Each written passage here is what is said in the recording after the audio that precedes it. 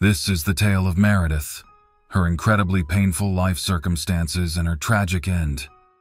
Meredith came from a troubled family enduring a very hard childhood. Her father, Tim Maynard, an alcoholic, had abandoned her mother Sally to raise the children alone. That's when she met with Stuart Pearce, and after a short romance, they got married in Meredith's hometown of Mount Gambier in 1977, where they were blessed with 4 beautiful kids. Stuart Pearce is a bizarre figure, with everyone who knew him sharing different opinions about him.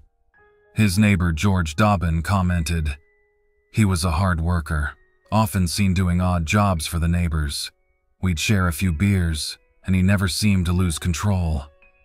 Another neighbor mentioned he was active in the local Boy Scouts, taking them on camping trips.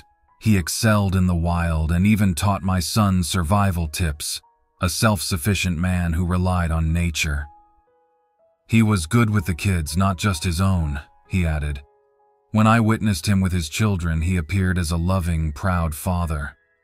On the other side, another neighbor recalled, one day he would be in high spirits, enjoying his meal and chatting with the kids about their day. Other times, he'd stumble into the dining room, hardly saying a word. If displeased with the meal, he'd either throw it at his terrified wife or smash his plate against the wall. Stuart Pearce was lively and joyful when sober, but a man with a violent and vicious temper after a few drinks.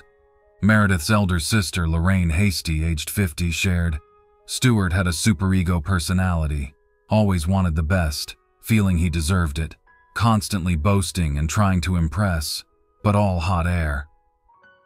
According to Meredith's eldest brother, Ken Maynard, Pearce was a gonna man, always talking about what he was gonna do, but nothing ever happens. Gonna have his own car yard and all that sort of stuff.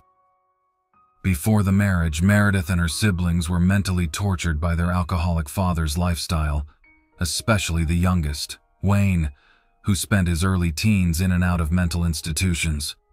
For Meredith, marriage provided a much-needed escape from the family home. Unfortunately, it turned out to be a case of moving from one difficult situation to another. The relief of witnessing her father overcome his drinking problem and reconcile with her mother quickly turned into horror in April 1985, when Wayne went on a rampage, fatally shooting both his parents. Following these tragic events, Meredith struggled even deeper with depression. In terms of character, Stuart was Meredith's opposite. An egotistical macho figure, a former Hells Angel biker, and a small-time troublemaker since age 16, he had a record of offenses like assault, receiving stolen goods, and drunk driving. In 1990, when his brother-in-law was released from a psychiatric hospital, Pearce feared he would pose a threat to the family. Consequently, he fortified their home with extra locks, 2 Alsatian guard dogs, and a small arsenal of guns. Neighbor George Dobbin recalled he wanted his home to be like Fort Knox. Stuart often brought bad characters home despite the presence of small children. Meredith tried to intervene, but confronting him in such situations proved futile. Stuart would assure her that his drinking buddies, potheads, and down-and-outs were just staying for a couple of days, only for them to end up sticking on her couch for months. A possible attraction for these freeloaders was a concrete bunker beneath the house, housing powerful UV lights and a watering system for growing marijuana. The police later discovered over 3 dozen marijuana plants. Awoken by a deafening roar, Tom and Marge Harris rushed outside in their dressing gowns on January 5, 2011, to witness their neighbor's home consumed by a raging inferno. Marge vividly described the horrific scene, and despite the swift arrival of emergency services, the blaze proved uncontrollable, leaving the house gutted.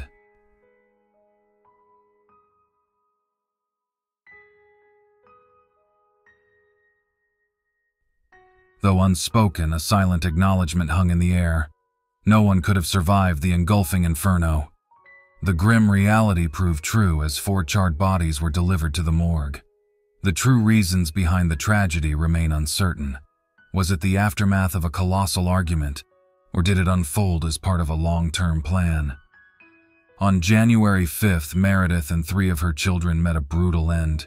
Adam, 11, Travis, 9, and Kerry, two, were strangled, while the mother suffered repeated beatings with a blunt, heavy object. The bodies were strategically placed in different rooms and the house was doused with petrol.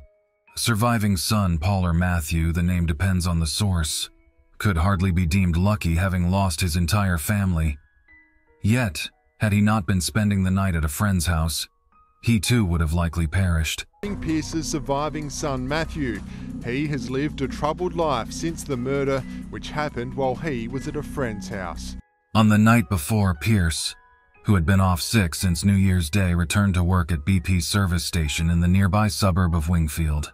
Taking over for the midnight shift, his colleague Graham Jeffrey noticed Pearce's smell of alcohol and slurred speech. Pearce confided in Jeffrey, expressing frustration with his domestic troubles. Meredith, 31, worked as a waitress at the restaurant in the service station complex. Jeffrey knew her well, but wisely refrained from getting involved in Pearce's family affairs. Once, he had advised Pearce to spend more time with his family, resulting in a physical altercation. Returning the next morning at 7:15 a.m., Jeffrey found Pearce sitting by the till, visibly burdened. Before ending his shift at 7:25 a.m., Pearce voiced his discontent once again. "I've had enough," he confided to Jeffrey. "I'm sick of life and I'm sick of the hassles. I think I'll sell up and live in the bush." With that, he drove off toward his home, and that marked the last sighting of Pearce.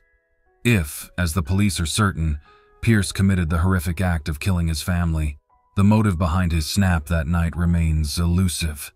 However, during the Christmas holiday period, signs pointed to the Pearces reaching a breaking point. The tension had escalated during a fierce argument at a party, as recalled by Lorraine Hasty. Upset, Meredith returned home alone and ended up having her solitary bottle of champagne with the children.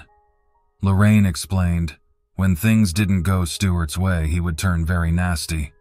My sister knew when to leave him alone. If Pearce is still alive, and according to Lorraine Hasty she believes he is, she is convinced he would be bragging about getting away with the murders. I remember Stuart saying he could beat the police, that he could outsmart them," she revealed. "Something's got to be done to capture him. Our family wants to know why this happened to Meredith and the kids. None of them deserve this." The manhunt took police to South Australia's southeast and across the border into Victoria, following unconfirmed sightings that yielded very few clues.